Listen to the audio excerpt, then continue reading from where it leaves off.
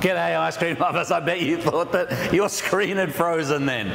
Tapping on it, waiting to see if you can unstick it. Hey, welcome to this session of Scoop School. Nice to have you on board.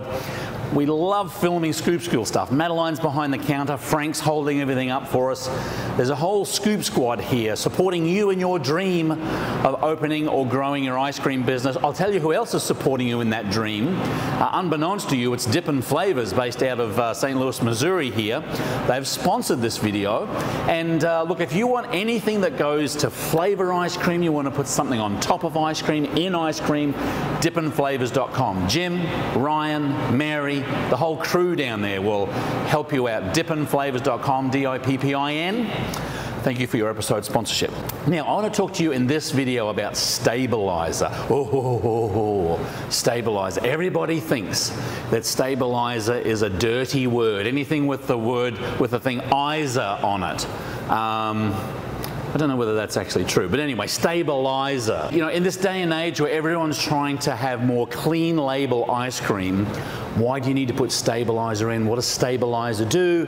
And I wanted to just give you a very quick overview of stabilizers, what they're made of and what they do, because in fact, if you want to grow a wholesale business, if you want to get a pint business going, if you're doing novelties, even if you want the best quality ice cream, you're going to need some form of stabilization. What we have here, I've got two versions, if you will.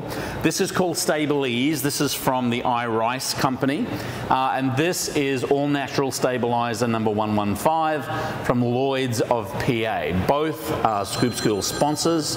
Who left their phone on? Who left their phone on? Ring, ring, ring. Stabilizer in and of itself is more than likely produced from a plant-based organism. So in this all-natural stabilizer bag, it's basically got locust bean gum, guar gum, carrageenan, standardized with sugar. Sugar is the carrier, because you'll find that a stabilizer powder is very, very fine, and if you just put a stabilizer in and of itself into an ice cream mix, you'll find that it will clump, it won't hydrate properly, so you need a carrier, if you will, in order to get stabilizer to mix through your mix, and sugar tends to be the best one. Keeps it nice and separate and helps it mix very well. Now, a word to the new into the business. If you're buying a mix, a mix from a dairy or a mix company, it's already stabilized, you don't have to worry about it.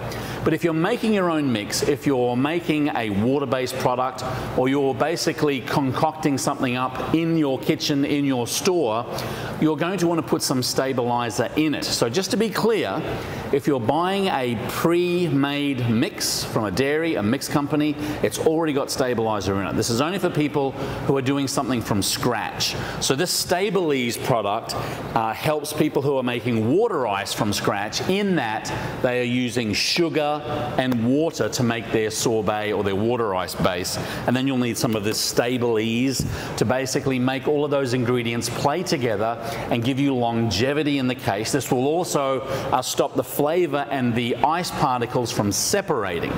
Again, it's made from all natural products. Now, is there a stabilizer tree that you can go, what bag of stabilizer was I pulled from the tree today? Ah, there's number 115. Bing!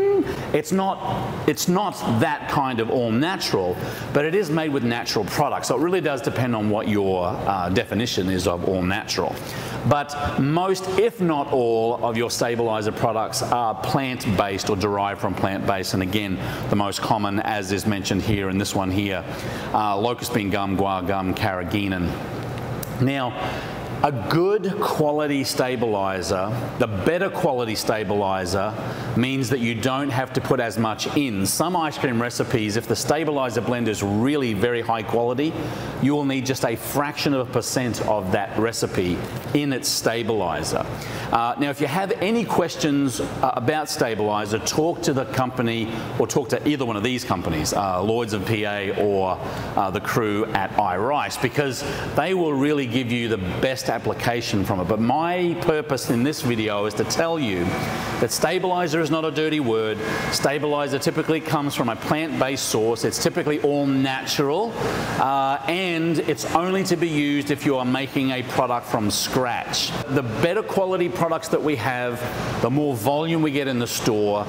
If your products last longer in the case, if they have better quality life when they're in pints or quarts or novelty and you've got them through distribution or other ice cream shops, this will keep that product much more fresh, a much better mouthfeel and taste in the long term, if you cheapen the process of stabilization or don't use it at all. Look, leave a comment down below. I'm interested in your comments, but don't think that if you've got stabilizer in your ingredient deck that people will frown against it, because honestly, it's needed if you want a good quality product to last a long time. Thank you for tuning in. Thank you for our episode sponsor, Dippin' Flavors. If you have a question about the ice cream business, we are here to help you. We want to help you. One thing I'm going to ask of you though, is it too much to ask you to subscribe?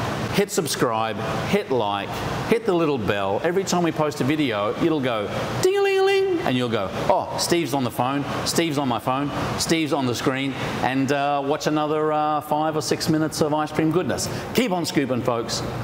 We'll see you in the next video.